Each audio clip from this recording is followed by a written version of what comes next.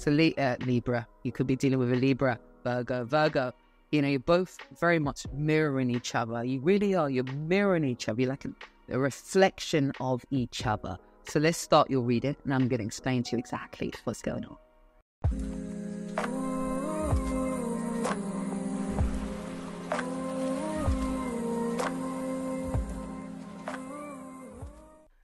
Hello, Virgo. Welcome to my channel. Welcome back to my channel for some of you guys. Hope you guys are doing well. So this is your general love reading for March. We're going to take a look and see who's showing up in your reading, see what they're thinking and feeling regarding yourself, and of course, vice versa as well. Feel free to jump ahead to the start of the reading, guys. It is timestamped. So this section is really for those that just kind of prefer to see me shuffle on camera. There we go. As I always say, please take what resonates and just leave what doesn't. And if this isn't your story, if I don't pick up on your story, stick around, as there's sometimes, sometimes could be messages throughout this that jump out and speak to you. And of course, just use this as a guide to support you and move you in the direction of where you're wanting to go, because ultimately we create our own reality. Hope that's not shaking. Is that shaking? Seems fine. There we go. All right, so just give me a moment to take this in, and I'll be back. So Virgo, let's start your reading. And of course, take whatever side resonates with you guys, and picking up as this being your side, the person that you're dealing with over here. But you can always flip switch whatever side just kind of resonates the most. All right? Okay, so I'm going to start by just looking at the recent past. Like, this person you're dealing with someone who you see, and this is how you're perceiving them. This is in your thinking.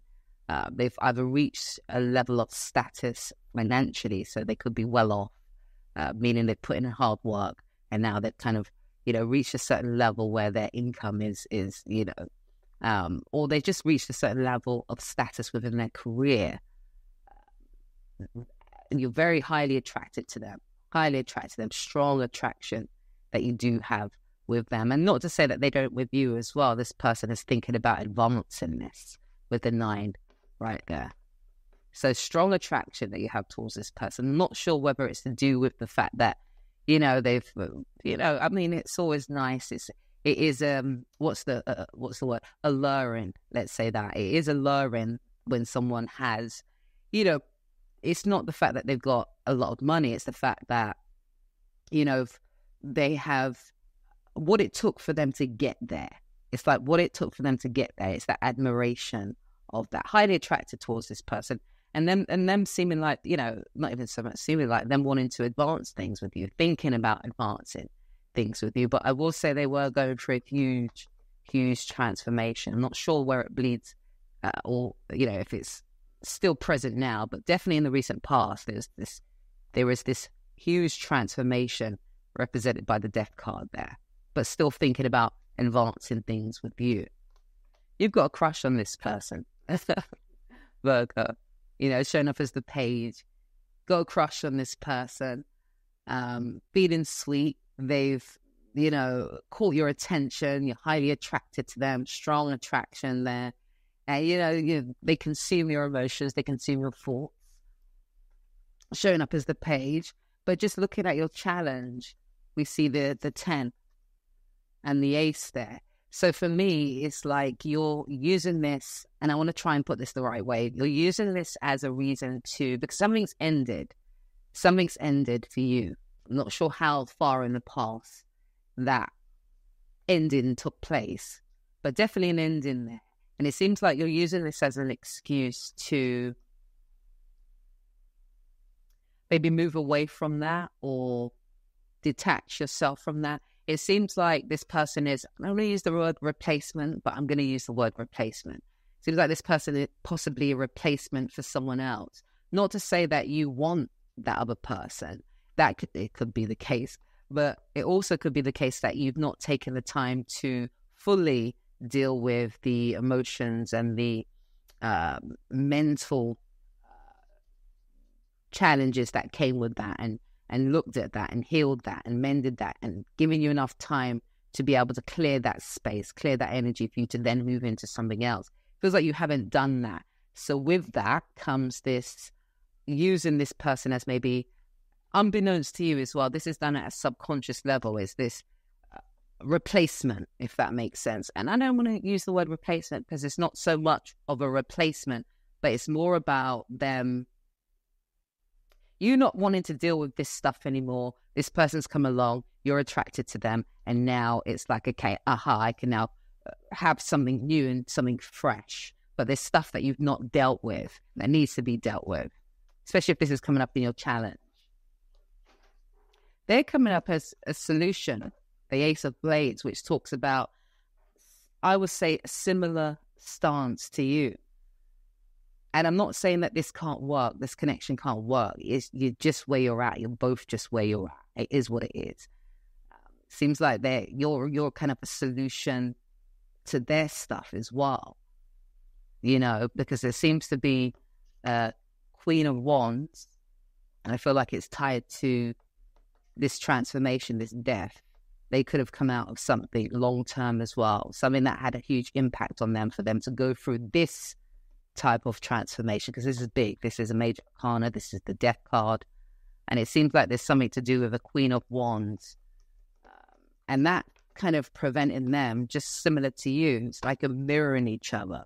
It's preventing them from really collaborating in a truthful way, in a real way.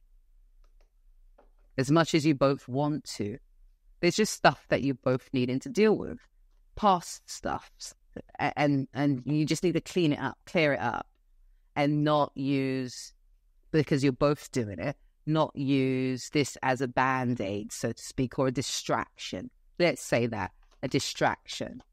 Prematurely, that's coming up for me, prematurely. Maybe progressing this a bit too prematurely, or maybe this connection is a bit too premature, if there is such a thing.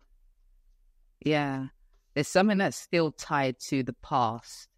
Someone that, again, it's not necessary that they still want them, but there's definitely the Ace of Cups on top of that. What was there? Yeah, which talks about still having emotions, still having feelings. And that's pretty much why it's not good to enter. I mean, you can get to know each other in this space, but to actually enter into a commitment where you're both dealing with just past stuff, or stuff that needs to be cleared up and cleaned up, because what happens is it then has an effect on what you're both trying to build. It's like trying to, tend to a garden and plant seeds in a soil that's not, right for the seeds that are trying to be planted. Yeah, do you see that? Slowing down this collaboration. Slowing down the collaboration.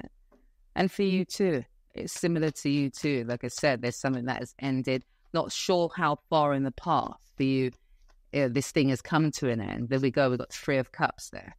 So that solidifies exactly what, if you guys can see that, saying. It's like you're both bringing other energies into this, unbeknownst to you, simply because you both, and it could simply be you met at a time, you happen to meet people where you meet them, but that's okay, but it's, however, let's say that, however, it's what you do with that. It's being able to, see what needs to be done within yourself. It's like, am I ready? Is this right? Not I want to, because there is attraction there. It's, am I ready to? Especially if you want to take this seriously, and it feels like you both do.